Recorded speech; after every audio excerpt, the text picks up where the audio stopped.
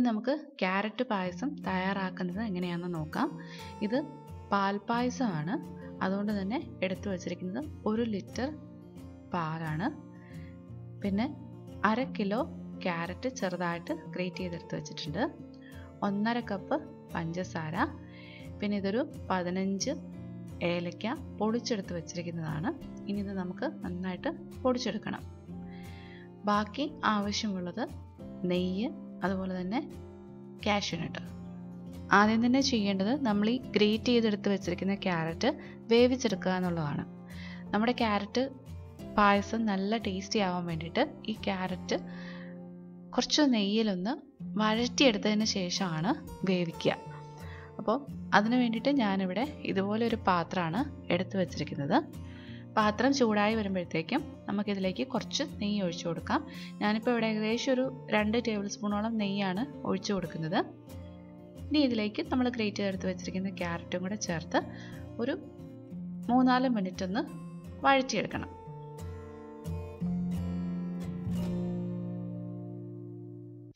ഇപ്പോൾ ആ ക്യാരറ്റൊക്കെ ഒരുവിധം ഒന്ന് വഴന്ന് കിട്ടിയിട്ടുണ്ട്. ഇനി ഇതിലേക്ക് കുറച്ച് പാൽ ഒഴിച്ചു കൊടുത്തിട്ട് വേണം ബാക്കി ഇത് വേവിച്ചെടുക്കാൻ വേണ്ടിയിട്ട്. അതിന് വേണ്ടിയിട്ട് നമ്മൾ ആദ്യം എടുത്ത് വെച്ചിരുന്ന 1 ലിറ്റർ പാലിൽ നിന്ന് 1 കപ്പ് പാല് ഇതിലേക്ക് നമുക്ക് ഒഴിച്ചു കൊടുക്കാം.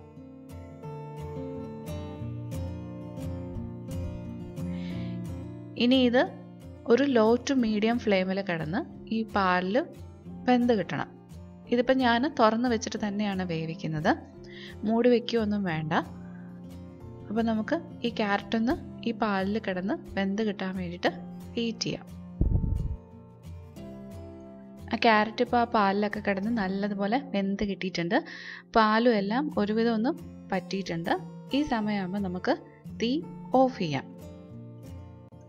ഇനി ഇതിവിടെ നിന്ന് തണുക്കണം.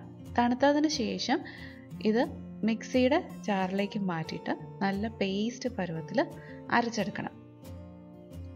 ആ ക്യാരറ്റ് തണുത്തതിന് ശേഷം നല്ല പേസ്റ്റ് പരുവത്തിൽ ഞാൻ അരച്ചെടുത്തു. അതിനുശേഷം ഇതുപോലെ അടുപ്പിലേക്ക് വെച്ചിരിക്കുകയാണ്. ഇനി ഇതിലേക്ക് നമുക്ക് കുറച്ച് നെയ്യ്, ഒരു 1 ടേബിൾ സ്പൂൺ നെയ്യും കൂടെ ഒഴിച്ചു കൊടുക്കണം. നിങ്ങൾക്ക് വേണമെന്നുണ്ടെങ്കിൽ ആദ്യം പാത്രം ചൂടായി വരുമ്പോഴത്തേക്കും അതിലേക്ക് 1 ടേബിൾ സ്പൂൺ നെയ്യ് ഒഴിച്ചിട്ട് പിന്നെ അതിലേക്ക് ഈ ക്യാരറ്റ് അരച്ചത് ചേർത്ത് കൊടുത്താലും മതി. ഏത് രീതിയിൽ ചെയ്താലും കുഴപ്പമൊന്നുമില്ല. ഇനി ഇത് നല്ലതുപോലെ ഒന്ന് മിക്സ് ചെയ്തെടുത്തതിന് ശേഷം നമ്മൾ ആ എടുത്ത് വെച്ചിരിക്കുന്ന 1/2 കപ്പ് പഞ്ചസാര കൂടെ ഇതിലേക്ക് ചേർത്ത് കൊടുക്കണം. എന്നിട്ട് ഇതെല്ലാം കൂടെ നല്ലതുപോലെ ഒന്ന് മിക്സ് ചെയ്തെടുക്കണം.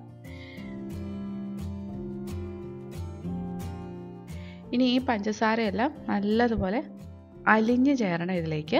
എന്നിട്ട് ഈ ക്യാരറ്റ് ആ പഞ്ചസാരയിലൊന്ന് നന്നായിട്ട് വരണ്ടും കിട്ടണം. അതുവരെ ഇങ്ങനെ ഇടയ്ക്കിടയ്ക്ക് ഇളക്കി കൊടുത്തോണ്ടേ ഇരിക്കണം.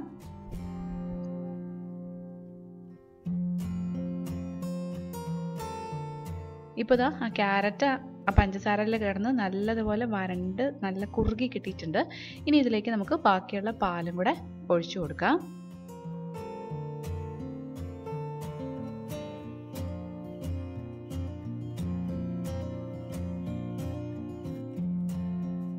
ഇനി ഇതിങ്ങനെ കുറച്ച് നേരം ഇളക്കി കൊടുത്തോണ്ടേ ഇരിക്കുക.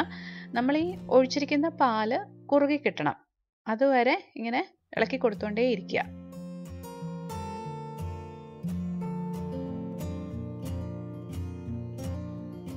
ഇപ്പോൾ ആ പാല് ഒരുവിധം ഒന്ന് കുറുകി കിട്ടിയിട്ടുണ്ട്.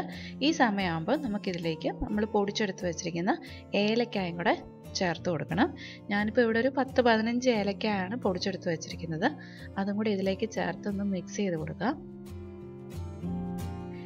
എന്നിട്ട് നമുക്ക് തീ ഓഫ് ചെയ്യാം. ഇനി ഇതിലേക്ക് നമ്മൾ കാഷ്യൂനട്ടൊക്കെ ഫ്രൈ ചെയ്ത് ചേർക്കണം. ഇപ്പോൾ ഞാനിവിടെ കാഷ്യൂനട്ട് മാത്രമേ ഫ്രൈ ചെയ്ത് ചേർക്കുന്നുള്ളൂ. നിങ്ങൾക്ക് ഇഷ്ടമാണെന്നുണ്ടെങ്കിൽ റേസിൻസും ഇതിലേക്ക് ഫ്രൈ ചെയ്ത് ചേർത്ത് കൊടുക്കാം. ഈ കാഷ്യൂനട്ടും കൂടെ ഇതിലേക്ക് ചേർത്ത് കൊടുത്ത് കഴിയുമ്പോഴത്തേക്കും നമ്മുടെ ക്യാരറ്റ് പായസം റെഡിയാവും.